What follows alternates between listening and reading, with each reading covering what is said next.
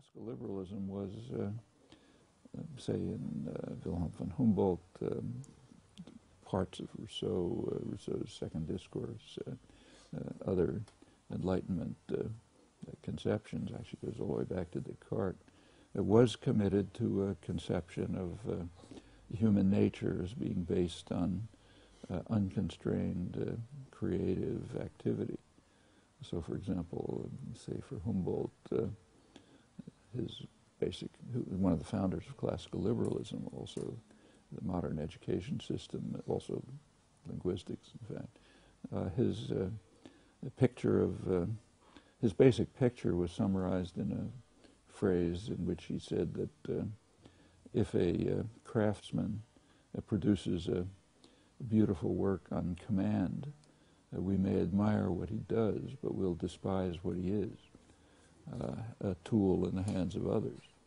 If the craftsman creates out of his own interest, initiative, commitment, search, then we admire what he is. And the same with a child. If a child is treated like, say in the schools, like a vessel into which you pour water, maybe the water will come out again in the right form, but it's not education. What the teacher ought to be doing is, Humboldt's phrase, laying out a thread along which the student progresses in his or her own way from inner impulses. And that relates immediately to social organization. Follows right away that any acceptable, decent form of social organization ought to be based on, ought to nurture and encourage free creative activity, and that includes self-determination, control of all the decisions that matter in the institution. So it's a kind of like a seamless web, and out of that comes classical liberalism, and as Rudolf Rocker, an anarchist thinker, pointed out, I think pretty accurately, classical liberalism foundered on the shoals of capitalism.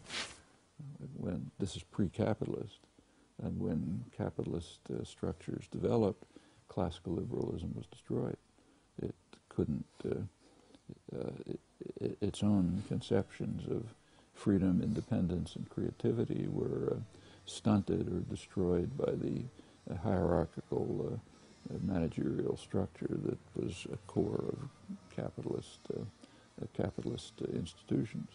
And anarchism then would be the, from this point of view, would be the development of the remnants of classical liberalism and conversion of them into ways of thinking and acting in a capitalist or post-capitalist society. Anarcho-syndicalism specifically was directed towards organization of industrial societies. But so I think there's a continuity that goes through.